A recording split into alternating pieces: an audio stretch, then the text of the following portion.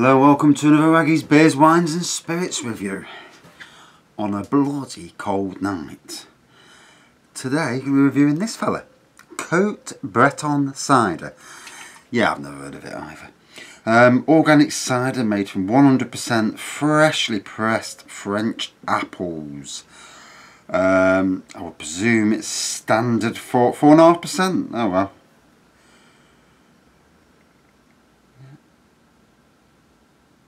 Can't see who it's made by, but then again, in this light in here,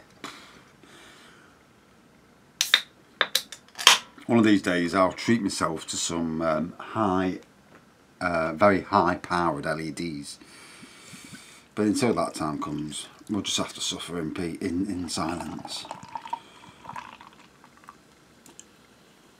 So, not long got home from work, get the front garden done. Front garden's done there. Mowed, striped, got a roller, striped it, edged it off, weeded it, looks bang on. Check the oil on both cars. One car's got low oil and one car couldn't even see the bloody oil. That's my car, so I think tomorrow I'm going to have a check it when I get to work on the flat. Give it a few hours to cool down and then check it and see if I need to put any oil in as a matter of urgency. So this, well, it's got a urine look to it, doesn't it? It does look like piss. It's a bit of stale piss as well. I mean, my piss looks like that. I mean, I don't know what yours looks like. It could be clean or what, but it has got that look to it. So it tastes better. Like a goldy look, shall we say. Aroma of apples on the nose.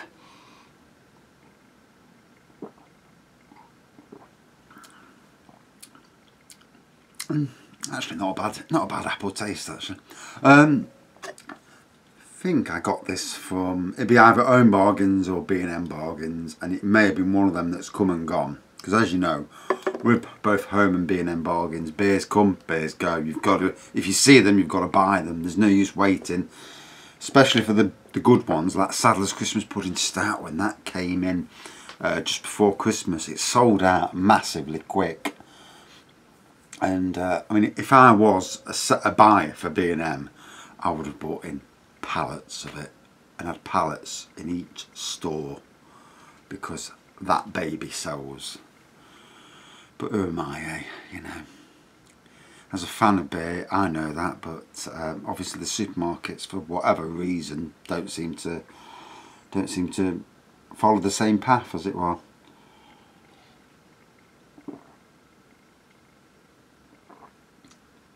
Feels good to get back in the garden after work at nights, just to start getting it ready for the spring. With gardening, it's alright leaving it from October till March, but a little bit of a tidy up halfway through just keeps it in tip-top condition. Always something to think about. I mean, I've mowed my grass and rolled it. It don't look great, but it looks short. It looks stripy. It's just the green. It's not fully, you know, bang on green. But it looks the part anyway. Get rid of the worm casts. And you bush the worm casts in, it gives it like a top dressing. So the worms are doing you a favour, really. But by bushing it in, that dries. It top dresses your grass. And it's amazing how it all comes together. Bloody hell, it's gone from 13 minutes down to 5 minutes. I need to crack on.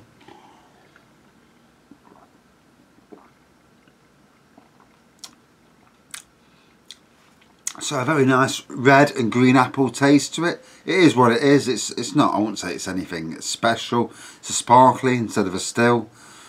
But for what I paid for it, probably about 80 pence, it's, you know, it does the job.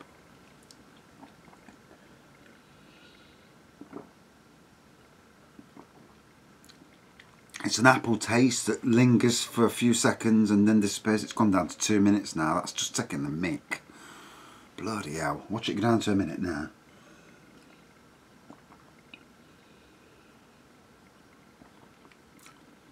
I hate being pushed on reviews.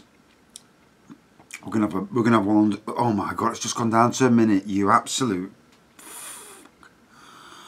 So, break it down. Golden colour, apple on the nose, apple on the taste. Quite a nice enough taste, really.